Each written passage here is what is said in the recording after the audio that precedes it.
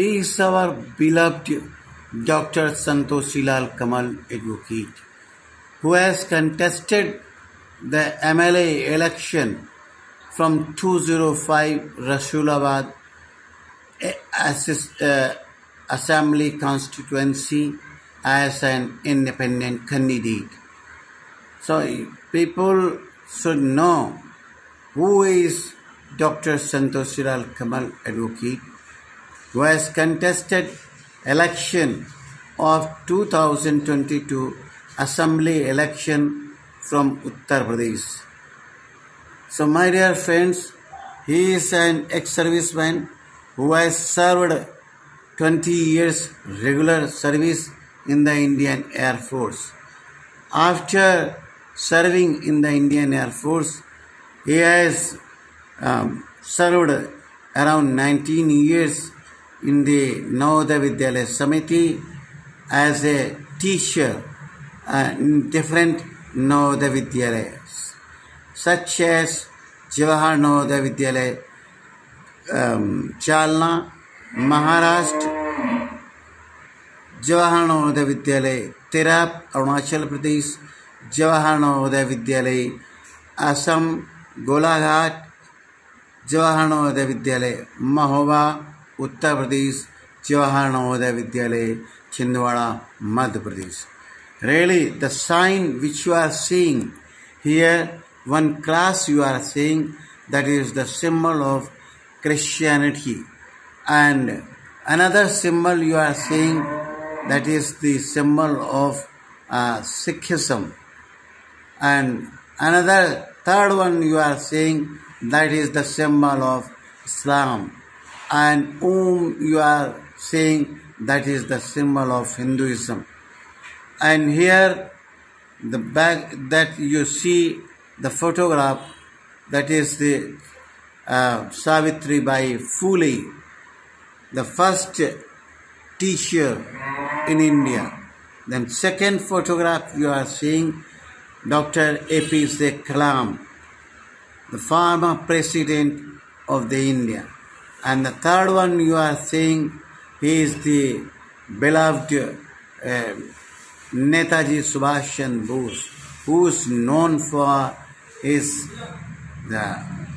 sacrifice for the cause of nation. And the fourth photograph you are seeing, he is our Dr. Bhimrao Ambedkar, who is the real architect of the Constitution of India. And he is the father of the Constitution of India. And he was the chairman of drafting commission of Constituent Assembly.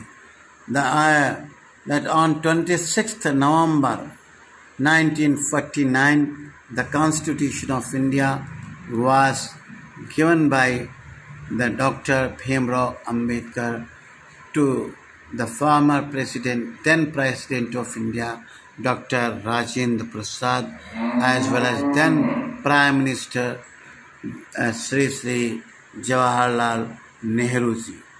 So now you are seeing this photograph, whose you can see he is just requesting to you all to vote for him, and every now and then he will contest the election from 205. Again, when the election will be conducted here in Uttar Pradesh in 2027, he will try to contest again from the same constituency. He is ex-serviceman, as you know, so he is a very disciplined, very devoted person to the whole society of India.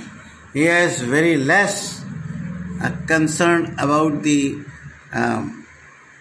anti-social element, and he is very much devoted for the welfare of society as a whole. He is very much concerned about the all-round development of the children. He is very much concerned about the welfare of the society. He is very much concerned about the economic development of the society. Social, economic, and political, three-dimensional development.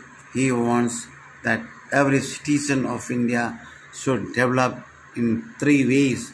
One is in social direction, another is in political direction, third one is economic diversion, economic direction. As you know, without economic freedom, there is no social or political freedom means. So one has to become healthy with the money in economical way.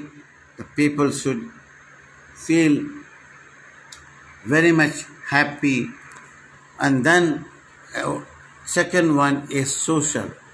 Also in society, the Indian society is caste ridden society, so we should respect you all the citizens from above all the caste, religion, and sex, color, and everywhere. Then only we can say we are true Indian. That is his thinking. So just support to Dr. Santoshi Lal Kamal, the sergeant, retired Sergeant Santoshi Lal Kamal, the advocate Santoshi Lal Kamal. At present, he is working as an advocate. Thank you very much for being with me.